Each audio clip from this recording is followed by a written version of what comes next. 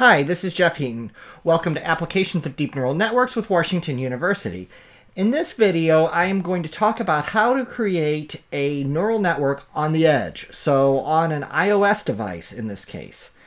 This means that the scoring or the usage of that neural network will actually be on a mobile device. To see all my videos about Kaggle, neural networks, and other AI topics, click the subscribe button and the bell next to it and select all to be notified of every new video.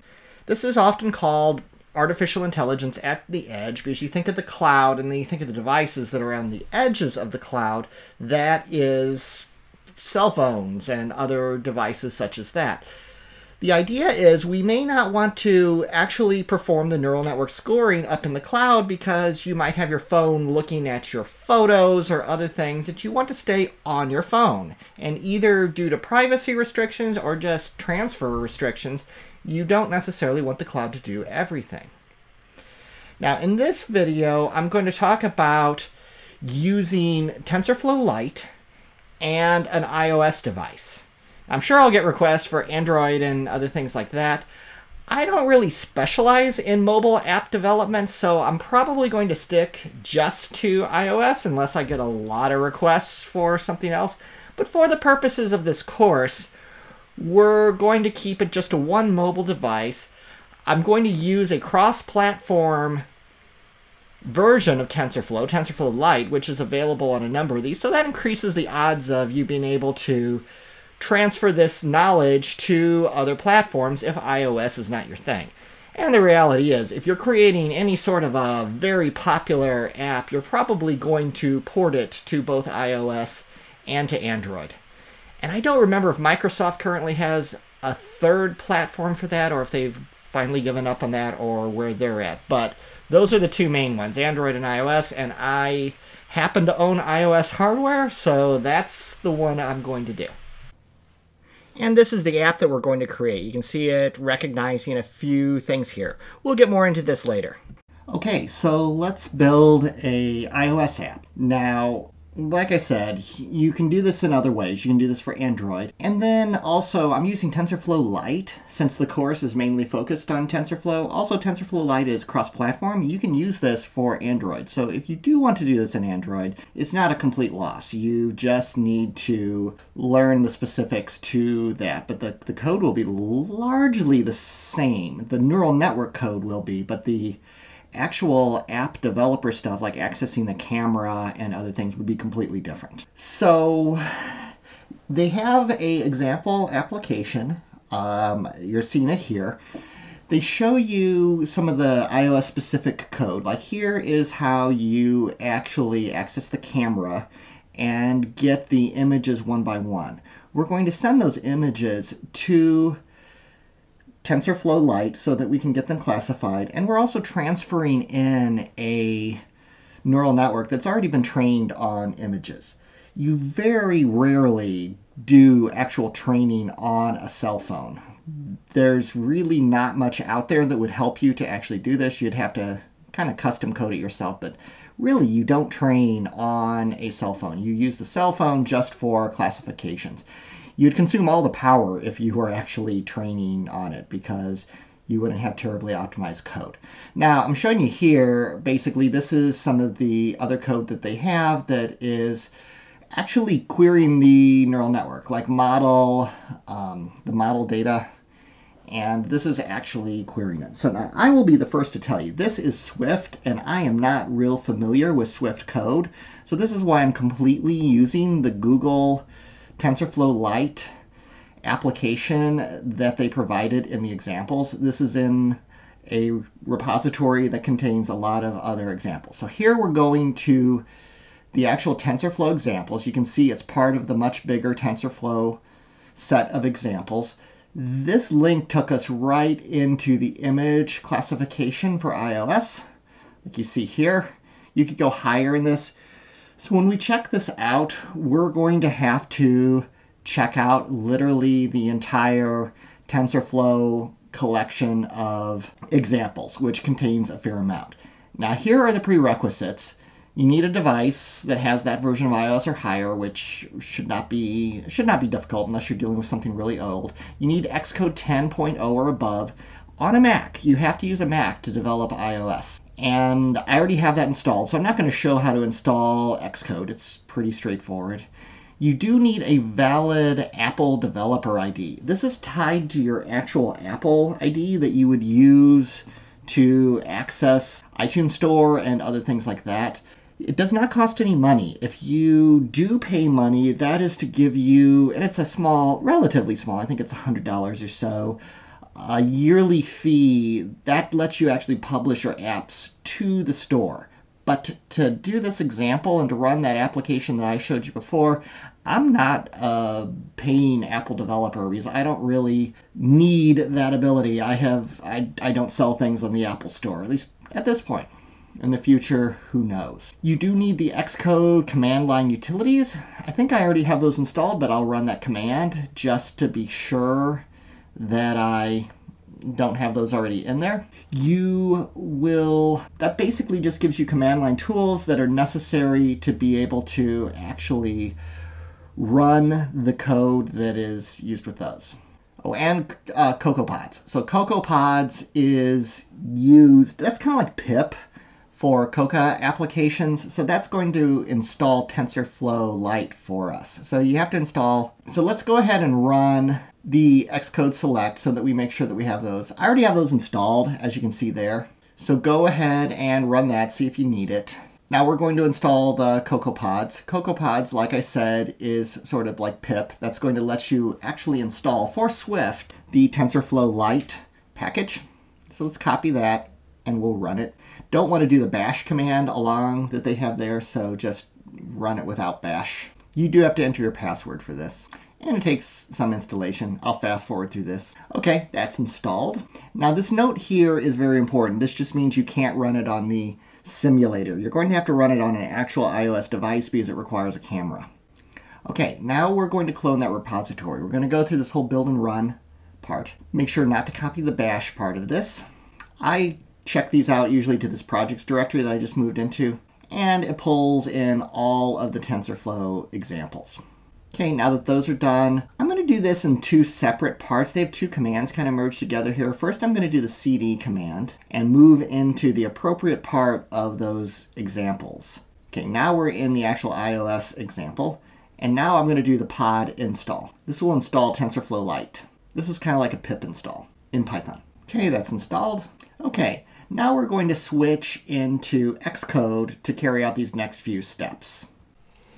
Okay, so let's do this first step here. Go into Xcode, and now before you set up your development team like they're talking about there, you have to do this sort of at two levels. First, you just have to tell Xcode that you have a Apple Developer ID. And to do this, you go into Preferences, and you click on Accounts. Now, I have no accounts here currently. That's because I deleted mine so that I could demonstrate this. But you click plus, and we're going to use an Apple ID. So my Apple Developer ID is tied to my normal Apple ID that I buy stuff in iTunes with. So I'm going to click Continue. And then it wants me to enter this, which is just my email address. This is an email address that I use mainly for this, so I do have this blocked out. And then you click Next, and it wants to know your password. Obviously, I'm blocking this out, but it blocks it out too. Wonder if it'll make me do 2FA. No two-factor authentication for me. So it's done with that, so I will go ahead and close this window.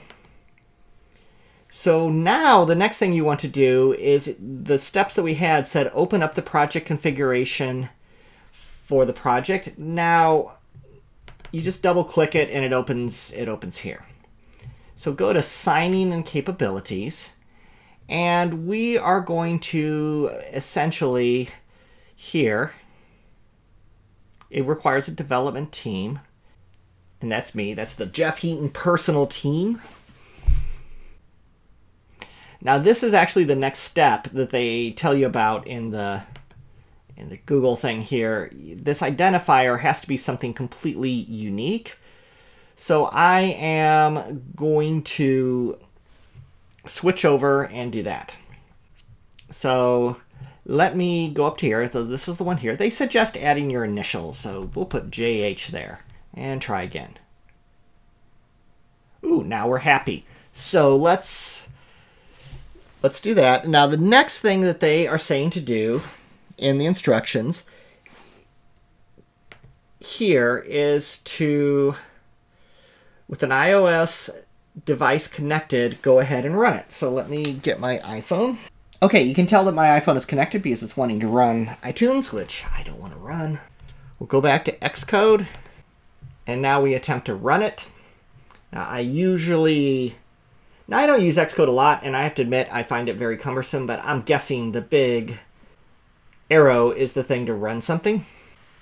By the way, it ran in a simulator. This is what you want not to do, so let me show you how to do that correctly. If you do run that, just go ahead and stop it, and it should kill off the simulator. Now, to run this properly, you want to click on where it has this, and that's my test iPhone that I use for this. Now I should be able to click the big arrow, and hopefully this will work. Okay, it needs this password. Let me go ahead and provide that. Okay, I swear every time that I use Xcode, I feel like this is an intelligence test that I am sadly failing, but I think all the good user interface people that work at Apple just take the day off when they do Xcode. But what you've got to do here is enter your user ID. You can't do allow. You have to do always allow. Why they even put that button on there, who knows? If you try to do allow, it's just going to ask you that again and again, like I was doing there. Now, it launches your app. Now, this is yet another little thing that you have to do. Now, I understand this. Application security is a big deal, so you have to basically tell your iPhone to trust it. So I'll show you the steps. So they even give you the instructions here to do this. You actually go to Settings, Device Management, and allow that. Okay, I've now told it to trust that application, so it's trusting. And then I should be able to run that again, but the app is already installed on my iPhone. Okay, so now I'm switching into my iPhone. Now the first thing we need to do here is actually go to Settings, and then it's under the General tab. It's a lot of stuff under General. And then you want to go to Device Management, Apple Developer,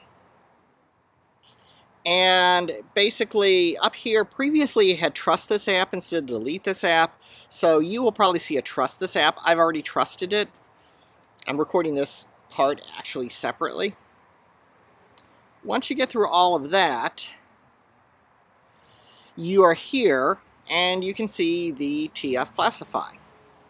Now let's just experiment with it for a little bit. So we're now seeing the world through my iPhone, and really it thinks I'm a mask or a bathing cap. That's sad, but we'll try it on a couple of items that I have. So it is figuring out the coffee mug pretty easily. It's figuring out the soccer ball, the famous red stapler. That's a bobsled. Yeah, that's sad. Ash can, parking meter, gas pump. Okay, it can't figure out the soap bottle. And this really weird frog that I have here, it thinks is a screwdriver. The frog is actually holding a cell phone, and nope, it just does not figure that out either. So let's see, what other things can we potentially classify? There's a chair. Rocking chair. Yeah, I guess you could rock with that if you really, really wanted to. Bobsled. Let's see if it recognizes hickory. Rocking chair, rocking chair. American, Stafford, French bulldog. Hickory. It thinks you're French. Nothing against French, but he's an English bulldog. Oh, Hickory, I am sorry. I promise I will reprogram this to recognize English bulldogs. Thank you for watching this video. This was how you developed a simple application using a neural network on iOS using TensorFlow Lite. If you would like to apply this knowledge to other platforms, definitely take a look at the TensorFlow Lite webpage, which will point you in the direction for those other platforms.